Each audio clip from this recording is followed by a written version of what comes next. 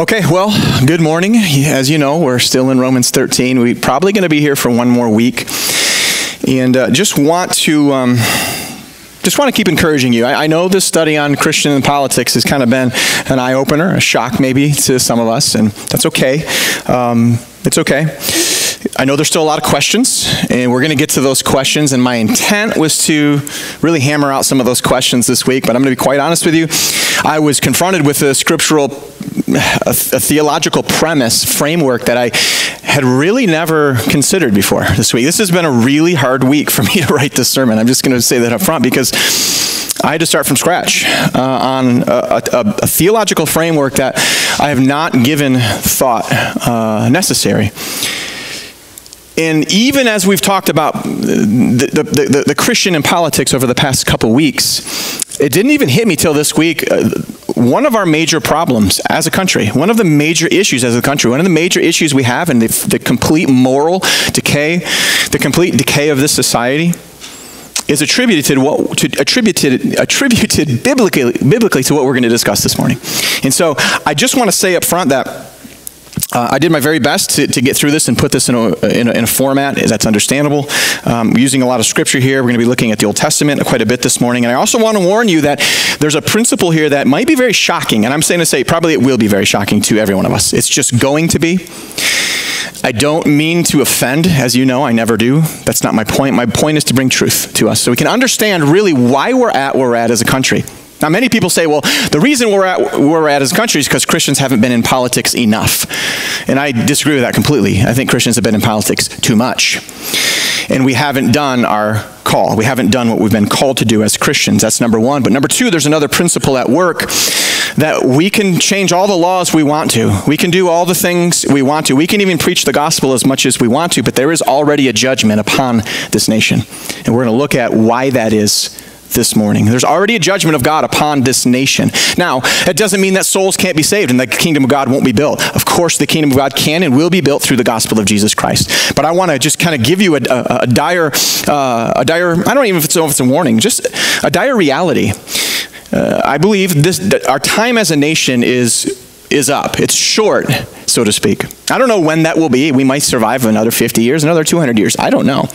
But the writing's already on the wall. And the writing is on the wall because history always repeats itself. Always repeats itself. And where we're at as a country is the same place that every country before us has gotten to a point where they're at this point where morality, the moral slide of the country is so far gone that it inevitably collapse is going to come at some point. And it doesn't come usually from Russia dropping nukes on us. It's going to come from within. We have destroyed ourselves. And there's a principle that the government has not upheld,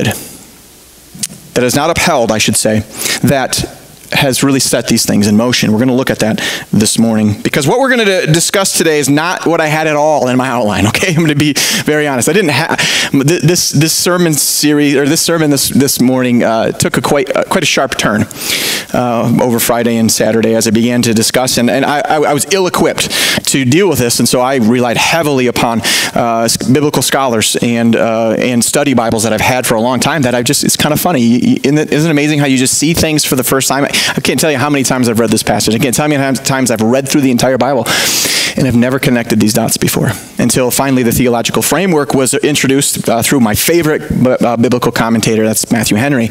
And then I had to really get busy and be like, okay, what does this mean? What does this mean?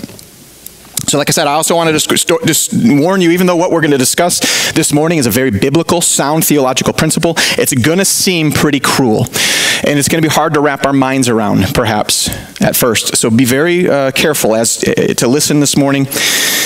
But I think it needs to be discussed, and I think it needs to be discussed in detail because one of the fundamental reasons that America is in the situation it is because we violated an often overlooked and yet very important structure in governments that God has laid the foundation to from the very beginning.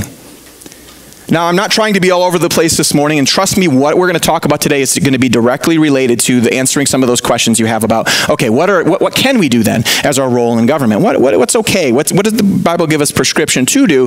How do we interact within the government we live in? Because we're not supposed to be of the world. We're in this world. We're not of it. We're of a kingdom, but we also have civil responsibilities. There's no question. And so we need to define those things. But trust me, this will work its way into that next week. What I'm trying to get us to understand is that we just Americans in general, Christian Americans, we need a priority reset. And that's really what we've been talking about from the beginning of Romans chapter 12. Okay, we need to kind of strip everything back. We need to strip everything we think we know about service to God, and we need to reset our priorities. We need to reset them. And it starts with living as living sacrifices to the Lord. Once we do that, once we humble ourselves before the God, then he can begin to teach us and fill in those blanks, so to speak, and teach us exactly how to walk with him. Because we don't get to make the decision. Next week, we're going to talk about really why being in a democracy has hampered our growth as Christians. Because we think everything is debatable. We think everything is a check and balance. There should be multiple ways around something. There should be open, robust debate about everything. And we apply that to the scriptures. And I think we apply that to the scriptures without even realizing it. God's kingdom is not a democracy, church. It's not. It's an absolute theocracy, authoritative. I don't want to use the word dictatorship because it has a negative connotation, but it's an authoritative theocracy. There is one God, and he is in control of all things. There is no democracy in Christianity, none whatsoever. And living in a democracy has really hampered our ability to understand kingdom principles. We want to argue everything. We want to debate everything. We want to do things our way because that's what we've been trained to do in this culture. Everything is open to debate. We're going to get into that next week a little bit more. And I just kind of digressed a little bit there. But I'll get back on track. Brothers and sisters, I just want us to understand that a priority reset is what we need. Because everything in our lives, even government, even how we interact politically, is downstream from that very important thing. That very important thing. If we live as kingdom people, then our lives will change downstream of that, everything. I don't care if that's politics, how you raise your family, wives, how you respond to your husbands, husbands, how you respond to your wives, children, how you respond to your parents. Everything is downstream of that. And I think we needed a priority reset. We have been so blindsided by distractions that I think it's hard for us to truly understand kingdom living. That's where we're going. But until we get there next week, we've got to discuss this principle from this morning. We need to start living like we understand we're citizens of God's kingdom primarily. Okay, so let's look back at Romans 13, 1 through 7. Okay? 13, 1 through 7. Every person is to be in subjection to the governing authorities. For there is no authority except from God, and those which exist are established by God. Therefore, whoever resists authority has opposed the ordinance of God, and they who have opposed will receive condemnation upon themselves. This is what we're getting to today, starting in verse 3. For rulers are not a cause of fear for good behavior, but for evil. Do you want to have the fear? Do you want to have no fear of authority? Then do what is good, and you will have praise from the same. For it is a minister of God for your good. But if you do what is evil, be afraid, for it does not bear the sword for nothing. For it is a minister of God, an avenger who brings wrath on the one who practices evil. Therefore, it is necessary to be in subjection, not only because of wrath, but also for conscience sake. For because of this, you also pay your taxes. For rulers are servants of God, devoting themselves to this very thing. Render to all what is due them. Tax to whom tax, custom to whom custom, fear to whom fear, honor to whom honor. So that's what we're dealing with today. And actually, particularly we're going to be looking at verses 3 and 4. But remember, there's two major points. There's two major things as Christians here that we need to look at, that we've been given a responsibility. Two things. We looked at the first one last week. Pretty simple, although it took me a long time to explain it. Be in subjection to the authorities. As Christians, we all have authorities in our life, every one of us. And as Christian men and women, we have an authority over us in this country. It's our government. We need to be in subjection to that. Now, I spent a lot of time there that last week. We're not going to go any further there. But the other thing that we're told is to pay your taxes. Or really, the broader theme is to give what is owed. Give what is owed. Now, taxes are one of those things. And I don't want to spend a lot of time here, which we probably could. We could probably spend a ton of time talking about taxes, and maybe we will in 2 weeks or 3 weeks. I don't even know. But I just want to get this out of the way for now so we can get to the main meat of what I want to talk about this morning. And this is going to be my shortest teaching ever. And it's very simple. Church, pay your taxes. Okay? Just do it. Just pay them. Okay? You owe it to the government. Don't do it because you're afraid to go to jail. Do it because you actually owe it. It is owed. We don't complain about it. We do it. Now, Jesus was asked this question, and Jesus said, just give to Caesar what belongs to him. What does it matter? It's money. There's kingdom stuff to do. Give to God what belongs to him, which is your whole life, which is kingdom work. Forget about the money. Give to Caesar whatever he wants. And Caesar's taxes were way more unfair than ours, by the way. Give to it. So there's your teaching on that. Just pay your taxes, period. Everyone good there? No objections? Okay, we'll move on. Okay, so we've been looking at this Christian response to government over the past 2 weeks. But this morning I want to push forward and look at the government's responsibility to the Christian, or not even to the Christian, to society. What is the government's responsibility to society? Because it's talked about here as well. We have a responsibility to the government, but the government actually has a responsibility to us as people that live within this government. What is it? What is it? Now, in this country, we say, well, the government's responsibility to us is freedom. Okay, that doesn't say that anywhere in the scriptures. Nowhere, by the way. Freedom within a government is not a right. It's not a God-given right. You hear that all the time. My God-given right is freedom. No, it's not. It's nowhere in the scriptures. Actually, democracy didn't even exist. It didn't even exist anywhere in human history up until the beginnings, the signing of the Magna Carta, which was maybe 700 years ago. And that was the beginning of democracy. There's no such thing as democracy in the writing of the scriptures at this time. The government doesn't owe us any type of freedom. It owes us actually specifically one thing, and we're going to look at that this morning. But we're getting a clearer picture on our role in government, but what is government's role to us? What is their responsibility? Let's look at it real quick. It's verses 3 and 4. This is the main responsibility that our government has for us. For rulers are not a cause of fear for good behavior, but for evil. Do you want to have no fear of authority? Then do what is good, and you will have praise from them. For it, that's the government, is a minister of God for your good. But if you do what is evil, be afraid, for it does not bear the sword for nothing. For it is a minister of God, an avenger who brings wrath on the one who practices evil. There, by the way, is the government's main concern. Their main authority given to them by God, the main thing that they're called to do in a society. Is to bear the sword. Now we're going to look at that and what that means exactly in a moment. It's pretty straightforward. The government's role and responsibility is to protect life and to protect your livelihood. How they do that in the form of government they do that in, by the way, we'll talk about China a little bit. They do a whole lot better job of this than Americans do, than the American government. A whole lot better job of upholding justice than the American criminal justice system does. And that's the role of the government, to uphold justice. Individually, we all want justice, right? Every one of us want justice. We want people to pay for their crimes against God, their crimes against humanity, their crime against their country. We want to see that. We love justice. And yet we can't take matters into our own hands. That's not given to us as Christians. It's given to our governing authorities.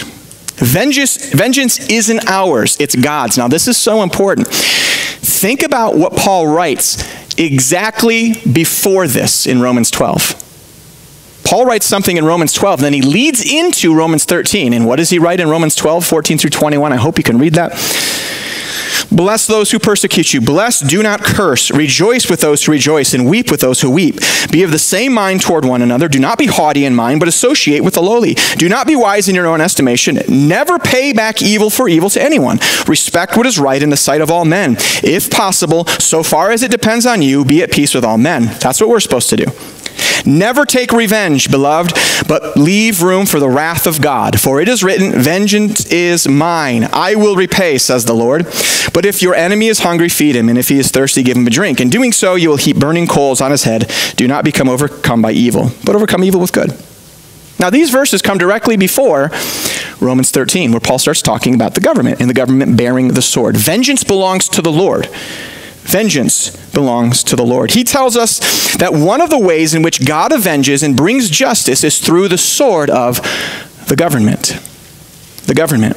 I think when we read about the vengeance of God, like in Romans 12, we often think of eternal vengeance. Eternal vengeance. God is going to one day pour his wrath out on all those who deserve it for their rejection of the gospel, for their rejection of Jesus Christ. And God will bring vengeance then. But that's not what this is talking about. There is vengeance on earth that God also brings. And he uses the sword of the government in order to do that. Vengeance belongs to God, and God gave vengeance to the government, to the governing authorities. This is not primarily talking about eternal vengeance. This is primarily talking about the government's role to bring vengeance upon evildoers. God has an avenue to bring vengeance to the earth now, and the world's governments are the way that God administers that vengeance on evildoers. Look at this. I'll read it again. But if you do what is evil, be afraid. For it, the government, does not bear the sword for nothing. For it is a minister of God, an avenger who brings wrath on the one who practices evil. Now, this is a strong warning.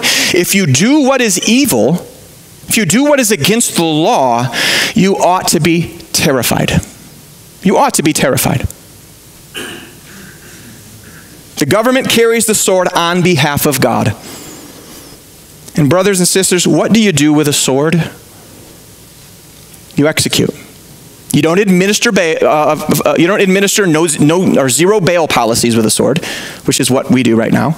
You don't administer fines with a sword. You don't even administer jail time with a sword. A sword is for one thing. You execute people with a sword. What he's saying here is that the government has the right, and not only the right, but the actual duty as a minister of God to bring capital punishment. It is the absolute duty and right of the government. It's not negotiable, and we'll look at why it's not negotiable in a minute. Civil government is not just to take up a position or to build buildings down at the courthouse or to have government agencies doing various things. Primarily, it's for vengeance. It's for the sword. It's not to build parks and build roads, although it does that too, but that's not its primary objective. Its primary objective is to bear the sword. And I need to make a point right up front here. Civil government is not given by God. Listen, and I'm going to qualify this. It is not given authority by God to use that authority for mercy. Has no right to mercy. It has a right and a duty to bear the sword. Brothers and sisters, the gospel is for mercy. The government is for vengeance. The government isn't given a sword and given responsibility so that it can lessen the punishment to those who break the law, to let people off the hook. If you've ever questioned if the death penalty is biblical, this verse should actually, from Romans 13, should end that questioning, but there's a whole lot more. It is biblical. It is actually the duty and the necessity of government to uphold it. The sword is a symbol of death. And God's standard in dealing with murder, bloodshed, and violent crime is death. It's death. It was instituted from the very beginning. Genesis 9:6. Whoever sheds a man's blood, by man his blood shall be shed. Period.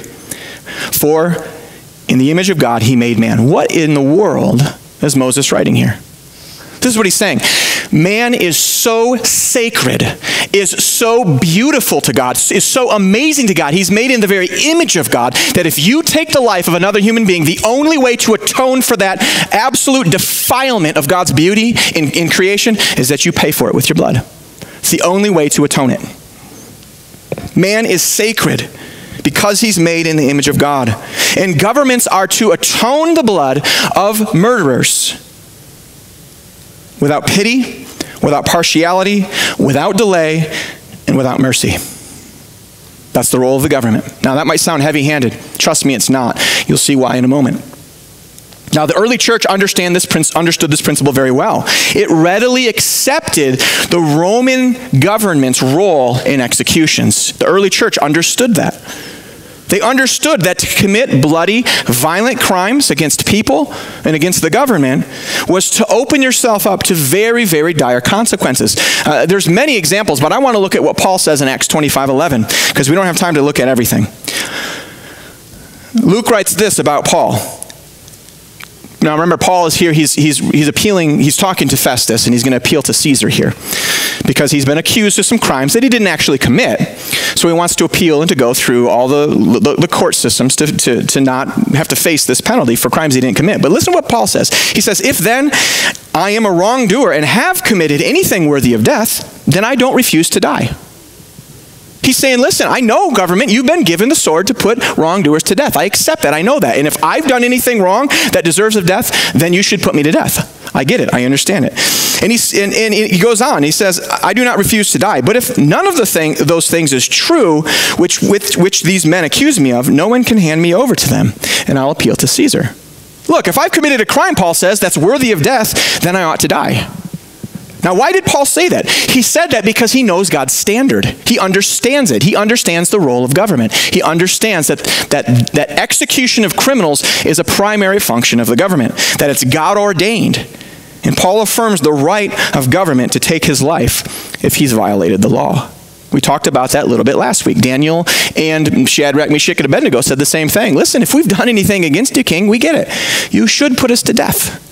We understand that. That's the role of government. Now, in the Old Testament books of Numbers and Deuteronomy, God gives the Jews, and this is so important, the framework for a perfect government. If you want a perfect government, don't go to the United States Constitution. That's not a perfect government. Go to Leviticus, Numbers, and Deuteronomy. It gives you the only perfect form of government. It gives you the form of a government that actually will be implemented in the millennium kingdom. Okay? Theocracy. God's in charge. Period. End of story. And God gives the nation of Israel the framework for that perfect government and what it looks like.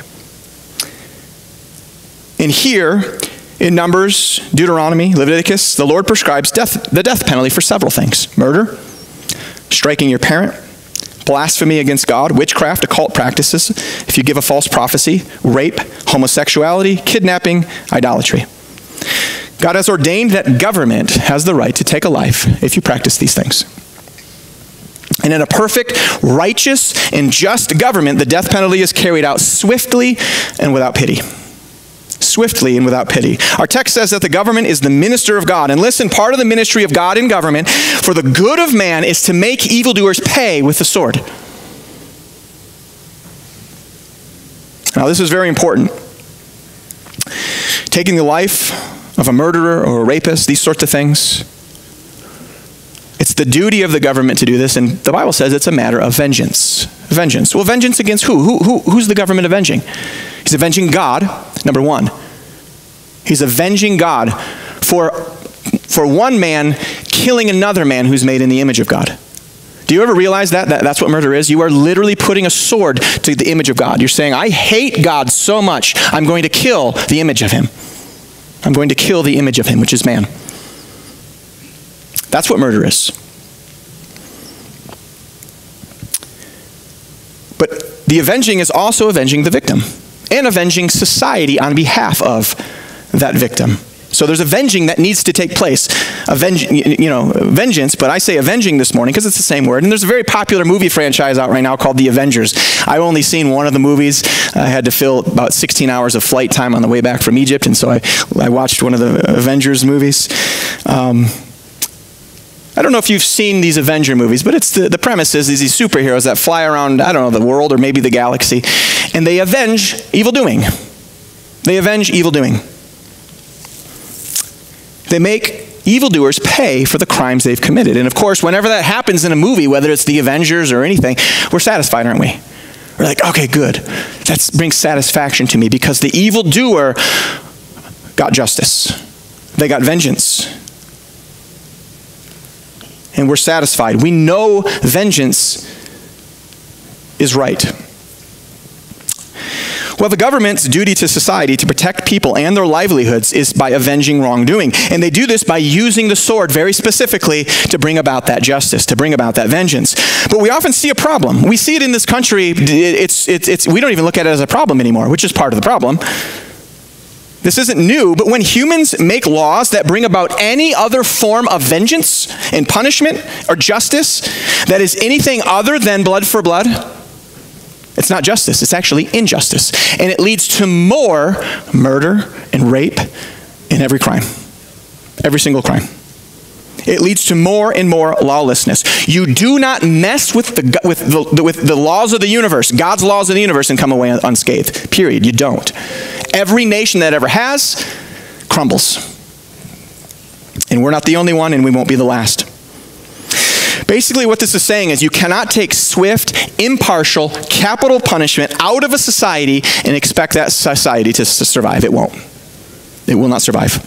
It will crumble without proper justice. God has ordained government to bear the sword, and vengeance belongs to God. And on this side of eternity, he has given the sword of vengeance to the government. It is literally a hand extended of God. The government is supposed to be the hand of God extended to bring vengeance. Now listen, none of us are particularly fond of someone losing their life. I understand that. But this is not an idea up to psychological or sociological debate. This is not a command that's up for moral debate. If you think it's immoral to put a murderer to death, actually you're the one who's immoral. Because it's right and it's just to put a murderer to death. This command of God, again, is not democratic. Capital punishment is righteous, it is just, it is moral. God declared it to be so and gave the government the sword to do it. And in this country, if we want to see less and less people die and less people murdered and raped and any other serious, heinous crime, the way to stop it is very clear. You take the life of the person that takes the life. You shed blood for blood. If you commit a crime against mankind, a blood crime against mankind, you will pay for it with your life. Now, I'll tell you what, that would protect sanctity of life pretty quick, wouldn't it? It would preserve life very quick. Now, when a nation revokes this God-given responsibility, when they do away with the sword as retribution, as vengeance for heinous crimes, then something very dangerous happens. Very dangerous. The nation becomes guilty of what the Bible and biblical scholars call bloodguiltness. Actually, bloodguiltness is in the Old Testament. Specifically, you find it in the Pentateuch. This idea of bloodguiltness. Now, this is the theological framework where we have to build this understanding around bloodguiltness. What in the world is bloodguiltness? Now, sometimes I go to my Holman Bible Dictionary, and I thought they had a pretty good definition of this. When the murderer was known in the community then shared the guilt of that murderer until the guilty party had paid for the penalty with death. No other penalty will sacrifice or could substitute for the death of the guilty party, nor was there any need for further retribution once the murderer had been brought to justice, put to death. Did you hear what that says? If we are a community of people that are harboring murderers, then we are just as guilty of murder as they are. And the only way that murder can be atoned is if that person is brought to capital punishment, put to death. Now, this is an important concept and one that will help us make a lot of sense of the current situations in the United States of America right now. Some people think that the reason that the U.S. is in such a bad shape spiritually is because Christians haven't been involved enough in politics. Now, that's not true. Christians, I think, are overly involved in politics. Overly. But the problem is actually twofold. Number one, I think we haven't been engaged in the gospel, kingdom building, nearly enough. That's number one. But number two, our entire society has guilty blood on our hands. Our entire society has guilty blood on our hands. The blood of unavenged victims. We are harboring the guilty and preventing vengeance and preventing justice. That's what we're doing in this society. The reason we are lost in a sea of murder, rape, violent crime, abortion, homosexuality, it's not that we don't have laws against these things or haven't had laws against these things. The problem is our government does not avenge them. That's the problem. The government is guilty of unavenged crimes. And you guess what, brothers and sisters? Those of us living in this society are also guilty. Also guilty. And sadly, there are many Christians, and this was sad as I did my research to look at the death penalty. And why was the death penalty done away with? And why is it such a ridiculous process? Some people are on death row for 30 and 40 years. It's actually Christians that were on the front lines to do away with the death penalty. So you want to talk about a lack of biblical understanding that literally brought about laws that destroyed the very moral makeup of our nation. Much of it was because of Christians who thought we should give mercy instead of obeying the Lord and giving vengeance. The Bible tells us something much different than mercy when it comes to evildoers. The Bible says, let Jesus Christ and the gospel take care of mercy. Government, you take care of my vengeance on earth. You are my arm of vengeance for the evildoer. Can a murderer be forgiven by the blood of Jesus Christ, brothers and sisters? Absolutely. There is no question. And what does that change primarily? Their eternity. Their eternity. But the government must take care of the consequences of breaking laws. They must. They must. Just because you are saved doesn't mean there are consequences to sin. Do you understand that? So listen very carefully over the next few minutes, because this is where it's going to be probably tough to swallow a little bit and a little shocking. And that's what we have to come to this understanding. We have to come to this conclusion because the Bible teaches it very plainly and will help us make sense of why this nation is in such a free fall, in such a mess. It's not the only reason, but it's a very primary reason. Genesis 4, 9 and 11. Then the Lord said to Cain, Where is Abel, your brother? And he said, I don't know, am I my brother's keeper? He said, what have you done? The voice of your brother's blood is crying to me from the ground. Now you are cursed from the ground, which has opened its mouth to receive your brother's blood from your hand. Now when Cain killed Abel, Abel's blood, the Bible says, cried out to God. It was a life taken, and listen, no life was given in retribution, in repayment for that blood. And so that blood cried out to God. Unavenged blood cried out to God. Now, we don't have time to cover all the instances in the scriptures that affirm this. There are many, many, but I want to look at Leviticus chapter 20. We're not going to turn here. I just want to, when you get to Leviticus chapter 20, you get into a section that's all these different crimes that you can commit. And after each one of these crimes, you hear this phrase, his blood shall be on him. You commit this crime, there's a penalty. It's your own blood. And it would be your fault. The government can put you to death, and it's your fault that they put you to death. There's no guilt on the government for doing this. In other words, his punishment is his own fault. God will not hold the person who brings about God's vengeance. He won't hold him guilty. The guilty criminal is accountable for their own death. That's the whole understanding of Leviticus 20. So the pattern is the same way throughout the Old Testament and even into the New Testament. The Apostle Paul affirms that the death penalty in the hand of the government is righteous, it is just. That blood is required for the shedding of blood.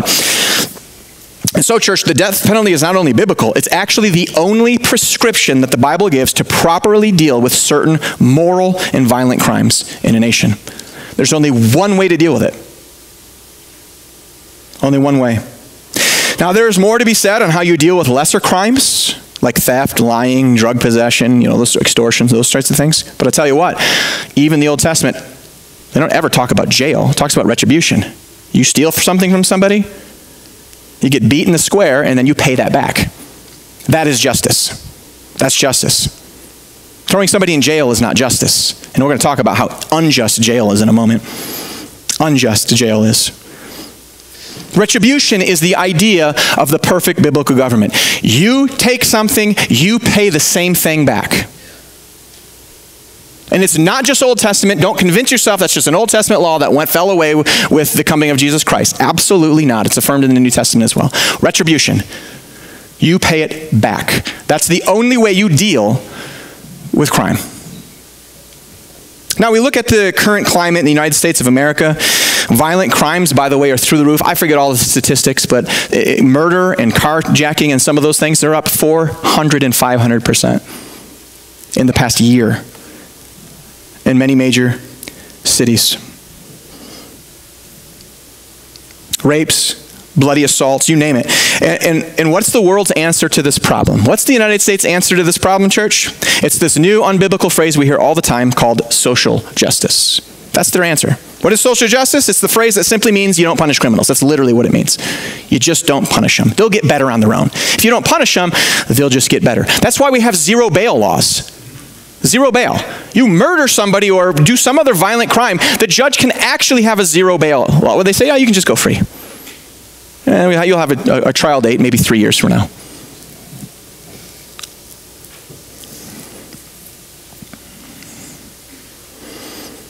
Zero bail. It's led to cancellation of the death penalty. It's led to these ideas of defunding the police. You just don't hold criminals accountable, and they'll get better on their own. Social justice, by the way, is just injustice. That's what it is. Because it's what man wants. We want in our hearts to get away with whatever we want to get away with. And so anytime you hear the word social justice, all it is it's code word for let criminals be criminals. Especially if they're of a certain skin tone. Then definitely let them be a criminal. And we see that throughout our country right now. But listen, even the ones that do get justice, okay? The ones that do get justice, what does justice even look like in this country? How many times have we seen a murderer get sentenced to life in prison and we hear things like, oh, justice was served? Baloney. Justice was not served. Not by a long shot. Not by a long shot. Jail does not serve justice. Actually, it's one of the most unjust systems in the history of the world. Long-term incarceration. It's been said very recently that mainly from the progressive left, which, by the way, want to run as far away from God as possible and make laws as far away from God's law as possible, which is why you see the laws they're enacting. But they'll say this, that jail is unjust, and that there's an over-incarceration problem in this country. Now listen, I agree with both of those statements wholeheartedly, but not for the reasons they do.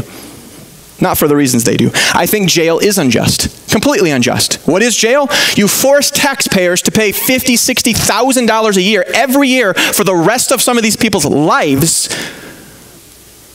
so that they can work out every day and get 3 meals a day and a roof over their head and learn job skills and go to school and watch TV and play video games, and literally we pay for it. Talk about unjust. Unjust. Not only this, but criminals are thrown in jail, and who are they surrounded with? The worst people in society. And what do they learn? How to be better criminals. That's what they learn when they're in jail. They learn how to get away with it next time. They learn drug use. They learn very quickly how to sodomize each other. Jail is completely unjust to the very, very core. And all it does is it teaches criminals how to be more depraved, so when they get out, they will commit crimes again, and they do. Nearly every time. Because we have an unjust system. Jail is not a biblical prescription for justice. You don't see jail listed anywhere in the Levitical law. So we do have an over-incarceration problem. We have an injustice problem. I think one person in jail, long-term, is over-incarceration. Even one. I'm not saying you can't have a holding cell to figure things out, figure the punishment out for a couple days. What I'm saying is long-term jail, prison, is completely unjust for those reasons. It's unjust to us as taxpayers. It's unjust to the criminal themselves, who just learn how to be more and better criminals, to learn how to sodomize one another, to learn how to be more depraved. And so what we're seeing in society today is that there's no justice. None. There's very little justice. Even those who are put to death for their crimes, it's 40 years down the road, 30 years, 20 years down the road. We need to come to the grips with something. There is no justice in this society. Not biblical justice, not actual real justice. None. Literally none. And so, this nation has a very, very big problem. We're blood guilty. That's the problem this nation has. Blood guilty. We literally have the blood of millions and millions and millions and millions of murders crying out from the ground to God. Unavenged, unpaid for, no justice. And you know what? Our government is mocking God's requirement of blood for blood and letting these criminals and rapists go without vengeance, without retribution. So what happens to a nation when they replace God's justice with social justice? That's a good question. What happens? Well, Israel did it. Israel did it. Let's look at Ezekiel 7:20 through 27. They transformed the beauty of his ornaments into pride. This is talking about the nation of Israel. And they made things of their abominations and their detestable things with it. Therefore, I will make it an abhorrent thing to them. I will give Israel everything they have. I will give it to the hands of foreigners as plunder, and the wicked of the earth as spoil, and they will profane it. I will also turn my face from them, from Israel, and they will profane my secret place. Then robbers will enter and profane it. Make the chain, for the land is full of bloody crimes, and the city is full of violence. Therefore, I will bring the worst of the nations, and they will possess their houses. I will also make the pride of the strong ones cease, and the holy places will be profaned. When anguish comes, they will seek peace, but there will be none. Disaster will come upon disaster. Rumor will be added to rumor. Then they will seek a vision from a prophet, but the law will be lost from the priests and the counsel from the elders. The king will mourn. The prince will be clothed with horror. The hands of the people of the land will tremble. According to their conduct, I will deal with them, and by their judgments, I will judge them. And they will know that I am the Lord. That's what happens. Now, this was right before Babylonian captivity. God held true to his word. One of the reasons, and a primary reason, that God brought judgment to the nation of Israel in Babylonian captivity was because the nation was full of immoral, violent, bloody crimes that went unavenged. Their cities were full of bloody, violent crimes. Rapes, murders, immorality, for which there was no retribution. They let it go. They let it go. And blood was crying out to God for vengeance. And God answered that cry. And Israel was destroyed and wasn't restored as a nation for 2,500 years after this moment. 2,500 years. And this is God's chosen people. And they paid for this for 2,500 years. And I don't have to remind you of the horrors that the Jewish nation has faced in those 2,500 years. It was repayment for this. Repayment for this. Now, is it really all that surprising, church, that a city or a nation that doesn't deal with violent murders, blood, crimes, rapes, and those sorts of things with justice and swift vengeance, that it ends up being full of violent criminals? Is it any wonder that that happens? It's obvious that if you don't punish criminals, you will embolden them, and that city will be full of violence. And it's happening right now. And that was exactly what Ezekiel saw. In other words, God brought terrible judgment upon Israel because of the unpaid blood guiltness of the nation. Now, why does God require blood for blood? Does God hate people? Is that what he's doing? I just hate people so much. I think everybody should die. Of course not.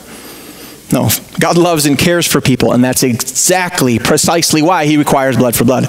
Because he loves us and cares for us.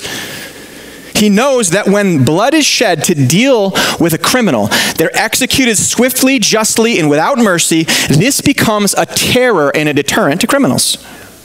He knows that. Christians have the Holy Spirit, right? Why don't we go around murdering people and doing violent crimes? Because we have the Holy Spirit to restrain us, but the world doesn't. They need the hand of God administered by the government to be their deterrent. They need the hand of the government to act on behalf of the Holy Spirit of restraint for the people, the wicked people of the earth. They have to have it. Because men at their core, contrary to popular belief, are the most vile, wicked, selfish, murderous people on the planet. Not just the person next door, but the world over, through every generation. We are wicked to the core. Without restraint, we do all sorts of horrible, horrible things. I just read an article this week. Some young woman, I think around 21 years old, decided one day that SpongeBob told her to chop her 6-year-old son's head off, and so she did it. That is how wicked people are. And you know what should happen to her? She should be taken out in the square right now, and her head should be chopped off instantly. But you know what's going to happen? That case is going to get hung up in the courts for 5 years. It's going to go through 5 appeal processes, and she's going to end up in prison for probably 20 years. Is that justice? Of course it's not. And the blood of that poor little boy is crying out to God to be avenged, and it won't be. And the blood of that little boy will be on not just her mother's hands, but on this nation's hands.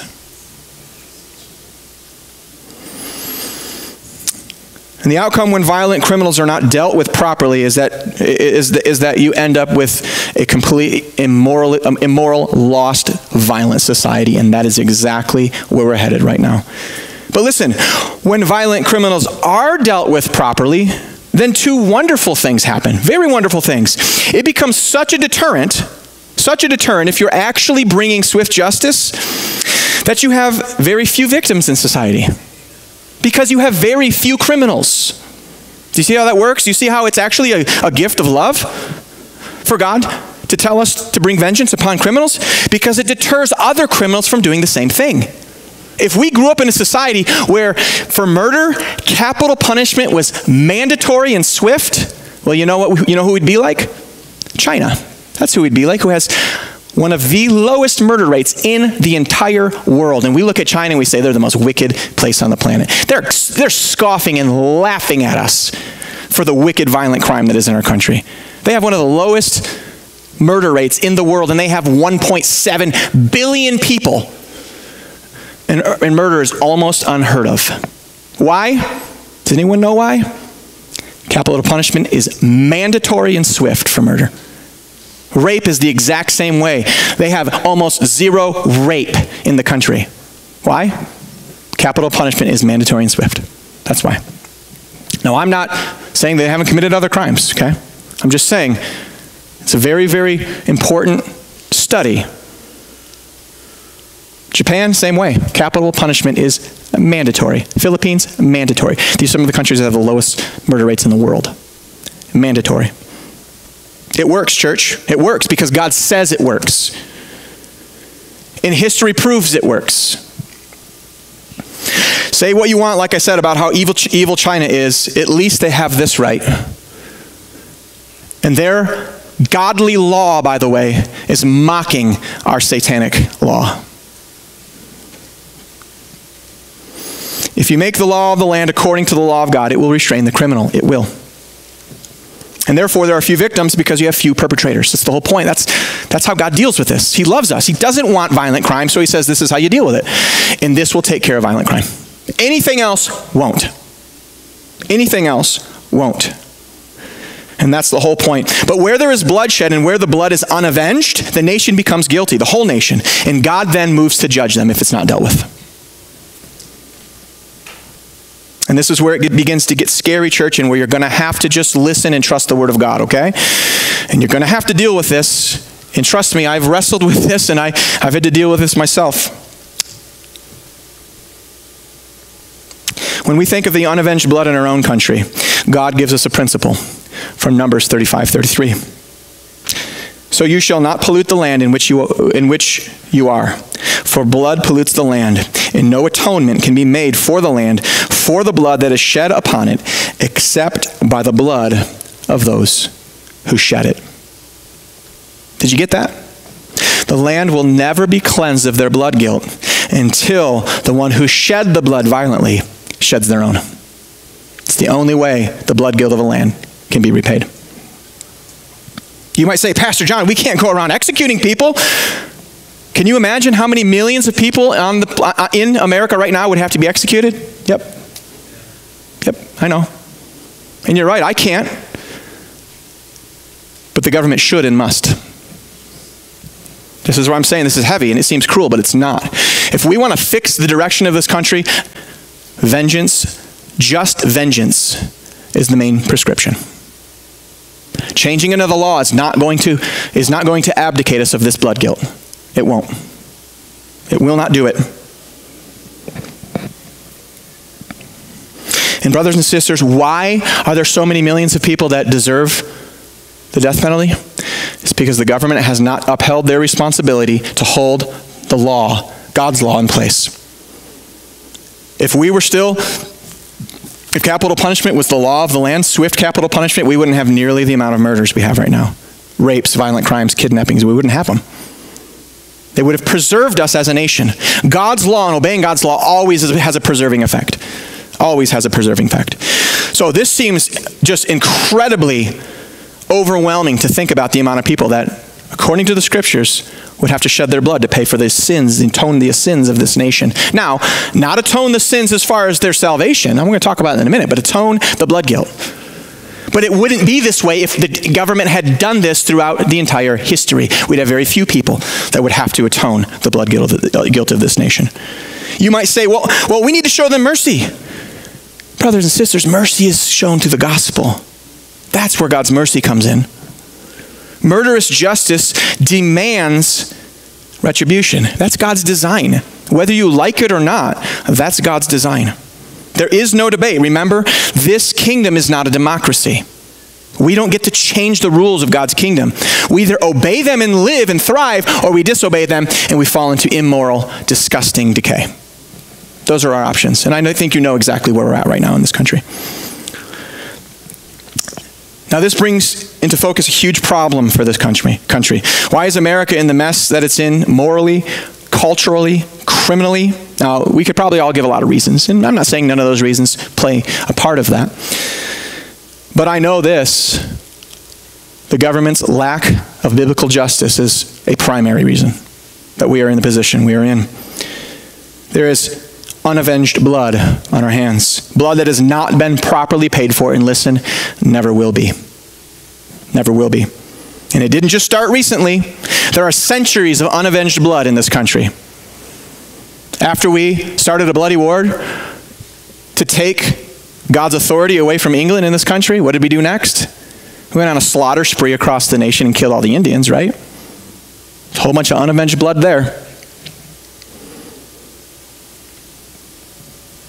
The blood of the slaves, unavenged blood.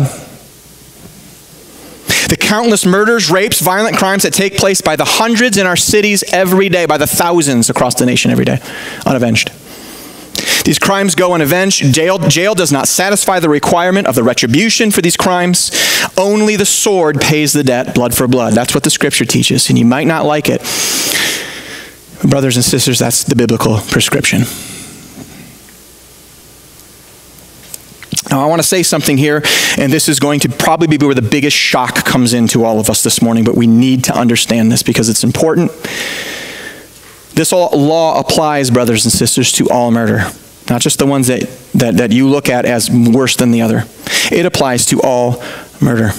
And we have to wrestle with this because it's a tough conclusion. The unavenged blood of what I believe is the most heinous, violent, disgusting blood on the hands of this country is that we are blood guilty to an absolutely, inconceivably infinite extent for the massacring of unborn children in the womb.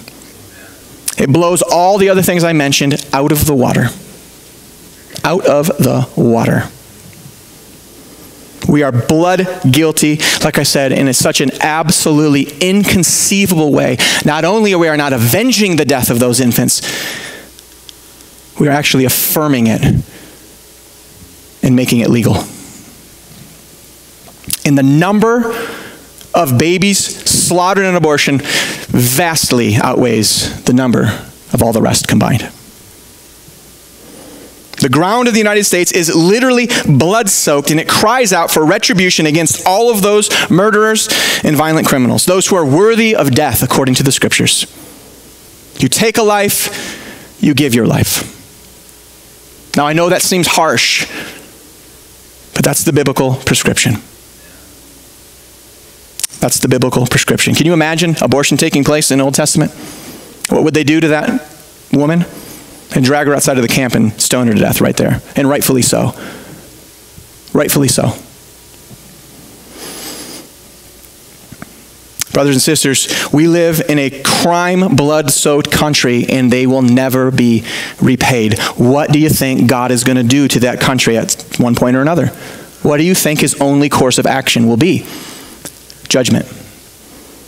It's his only course of action. It's the only thing left he can do.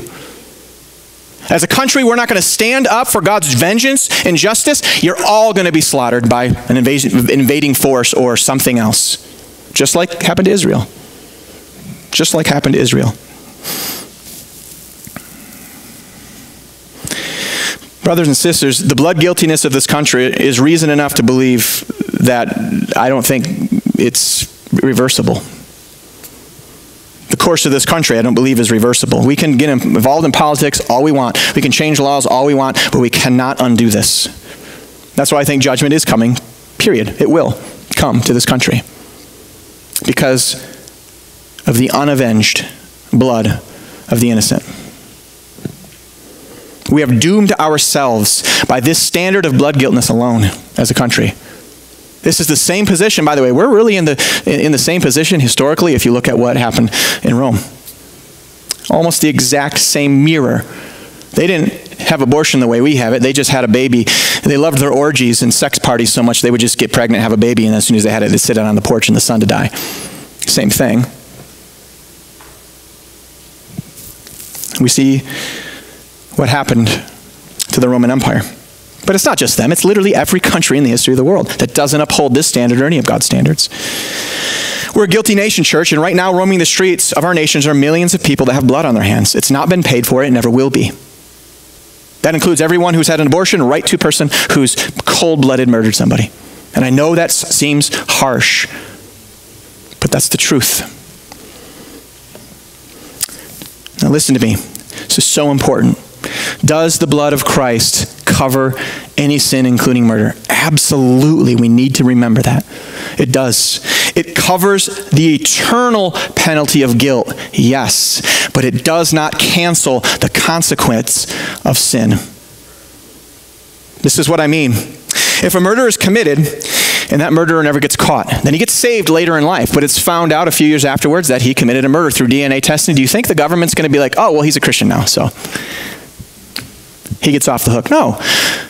The murderer, even though we have a twisted form of justice, that murderer will be brought to justice. There are consequences for sin. There are consequences, blood, for the shedding of blood. Now, I understand almost none of these will be repaid by the government. But that does not mean that the consequence should not still stand. The consequence stands. Any of you who, before you were saved, did a bunch of really things that you shouldn't have done, and a lot of those things messed up the rest of your life, didn't they? They kind of put things, a difficulty in your life that you're going to have to live with for the rest of your life. Well, that's a consequence of sin. There are real consequences to sin, and it's no different here. No different. There are physical consequences of sin. The blood of Christ saves us eternally, but it doesn't save us from the consequences of our own sin in the physical right now. In the physical right now. I hope you understand the difference. That's why I say you really need to pay attention. I'm not saying it doesn't cover our sin to save us. It does. But it doesn't cover us from the justice system, so to speak, even though ours doesn't work very well. So I'm going to be honest with you, there's no remedy for this blood guilt except one: God's judgment on our country. That's the remedy. It's already started to happen, and it will happen. And I'm not trying to be doom and gloom this morning. I get it. It's a nice, beautiful, sunshiny day. Everything's wonderful. That's not my point. My point is this, church: why are we fighting to save something that's doomed? Why are we throwing all of our effort into something that is already doomed? That's the whole point here. No, I'm not saying we don't have civil responsibilities. We're going to get to that next week. But it shouldn't be the focus. We need a priority reset. This country is already blood guilty to the point it cannot be reversed. There is no way to repay all the millions of people that even at this very moment would have to go under the sword if we held up God's justice. Millions and millions of people, a lot of people you know, maybe even some of you. I know that sounds harsh, but it's not. It's the law of God. It wouldn't take away your salvation or anyone you know's salvation. Israel's blood guilt cost them dearly, church, and it's going to cost us very, very dearly as a country. We're trying to save a dying animal with politics, and it's not going to work on this principle alone. On this principle alone. This is why, and I know this is a heavy sermon, and I get it, and I know some of you are dealing with things right now, and I've thought about this, and I've prayed about this, and I've struggled with this all through the night last night. I even woke up at 3 in the morning. But I must preach the truth of God's word, and we must come to this biblical conclusion, okay? Because it's going to do something for us when we do. It's going to set us free, and it's going to get us focused on our priorities. That's what it's going to do. It's going to get us focused on our priorities. If you think this nation is savable through a democratic process, through laws, through politics, you're wrong. It's already doomed by blood guiltness alone. It's doomed. We are blood guilty by the millions and millions and millions and untold millions. And it breaks my heart, church. It breaks my heart. And so what are we left with? If that's the case, well, I think it brings us back full circle to my original point. the start of Romans 13. Let's get busy saving souls, church. Let's get busy saving souls, because that's kingdom work. And we have to be about kingdom work. We can't be about saving a flailing, dying, I'm going to say this, dead country. Not primarily. We need to be busy saving souls, because a lot of those souls that are guilty of that blood, they need the blood of Jesus Christ to cover them, to save them from their eternal penalty. Not just from murder, but from every lie they've told, from every time they've disobeyed their parents, from every time they've fornicated, sex out of marriage, from every time they've had a lustful thought, from every time they've literally done anything against God's law, stolen, lied. They need saved from that. And the gospel is the only thing that's going to do that. Priority reset, church. That's what this is all about. That's what this practical Christian living is all about. Priority reset. Live your life for Christ as a living sacrifice. It encompasses everything. There's nothing that doesn't touch in our lives. Living sacrifice. I'm so grateful this morning that if I described you this morning, the blood guiltness, you can be set free from that penalty eternally through the blood of Jesus Christ. And I say amen and hallelujah to that. But everybody needs that same gospel, church. Everybody needs forgiveness and mercy through Jesus Christ for their souls, whether it's murder or it's a lie. The penalty is the same before God. You break his law, you face his wrath. And so I just encourage you this morning, if you are not in Christ, today is the day of salvation, thus saith the Lord. Cry out to the Lord in repentance. Lord, I have sinned against you. Forgive me. And I trust that Jesus Christ has paid my penalty through the cross. He shed his blood so I don't have to shed mine to pay for my sin. If that's you this morning, call out to God. He will hear you. The Bible says a broken heart, a contrite heart, a heart that's humble before him, God will not turn away. He will not despise it. He will heal your brokenness. He will forgive you of your sin, and he will grant you everlasting life. That is what we need to be about as a church and as a country, brothers and sisters. That alone right there. And to be honest with you, I'm exhausted. I'm exhausted talking and arguing about politics, especially in light of this. What are we trying to save? What? Amen. Brothers and sisters, our mission is kingdom work. We're going to talk about kingdom work next week. And I'm going to answer some of the questions you had next week. I hope this morning some of those questions were answered for you. But if not, we're going to get into the nitty-gritty, so to speak, of what does our civil responsibility look like. But remember, the gospel is the major heading of our life. Everything else is a footnote. Let's pray. Well, thank you so much for listening to this message all the way through, and it was a long one. And a heavy message, I understand that. Difficult, I think, probably for many people to deal with, even many people in the church who've dealt with some of those things we've talked about. Many people in the church have come to Christ, have been saved, and yet they've had an abortion. And I understand the difficulty of dealing with that, the guilt of that abortion. I want to just let you know and encourage you that I'm in no way saying that you ought to harm yourself to pay for your own blood guiltness, or that we as Christians should go around bringing retribution in any way to anybody who's broken that and defiled that law of the Lord, blood for blood. And so I don't want to make sure that you understand that there is no call, and I'm not advocating self-harm in any way, self-loathing in any way. I want to encourage you that if you are in Christ and you have had an abortion, that you don't have to live with the fear of suffering that eternal penalty for your sin against God, against mankind, against that child. That through the blood of Jesus Christ, we can be forgiven of anything, including something as heinous as abortion. Just know that there are consequences, and obviously as a Christian woman who's had an abortion, one of those consequences is guilt, and I understand that, and God can bring healing to that guilt, but you're probably going to deal with some guilt for the rest of your life, and that's going to be one consequence of participating in having an abortion. I want to also encourage you that as we think about blood guiltness, that I can't imagine there ever being a time in this country where you will have to pay for that blood with your own blood. I don't think there's a time where the government will kind of go back and retroactively enact a law and the death penalty on anyone who's had an abortion. So I don't think even that's an issue you're going to have to worry about. I just want to encourage you that you have been set free through Christ. If you are in Christ, you have been set free from the eternal penalty of that guilt, the eternal penalty of that crime against God and crime against mankind. And I want to encourage you that you can get busy.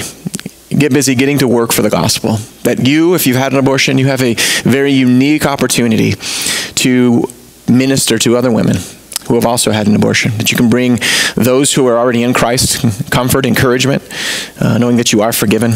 That you can come to the conclusion and understanding that even though God requires blood for blood, even in that situation, that because our government is not upholding the standard that God has put in place, you don't have to fear that. You don't have to live in fear of that. And you can get busy with the gospel. You can get busy setting people free from their greatest fear. The fear is not losing this life. That shouldn't be our greatest fear. Our fear would be spending an eternity in hell, having to face the wrath of God. The gospel sets us free from that. No matter how heinous of a crime you've committed against God or man, no matter how heinous of a sin. So I want you to be encouraged this day. I know that was a difficult message to hear, especially if you're in that position. But also it is a very encouraging message because you have an opportunity now to begin to put your life on the path that leads to truth, that leads other people to truth, and that leads people to repentance and faith in the gospel of Jesus Christ. So I just want to encourage you. In no way am I advocating that we harm ourselves or take matters into our own hands to pay for that blood guilt. God will judge this nation, and we'll leave that to God. Vengeance ultimately belongs to the Lord. And so we'll leave that vengeance to him. And so just wanted to encourage you in that. And I wanted to say that if you are not in Christ and you've had an abortion, if you're not in Christ, that there is forgiveness. There is forgiveness through the gospel. Jesus Christ died on your behalf. He took the blood. He shed the blood that you deserve to shed for your sins against God. And through repentance and faith in Jesus Christ alone, we can be forgiven. And so be encouraged, I hope. Thank you again so much. Have a blessed day.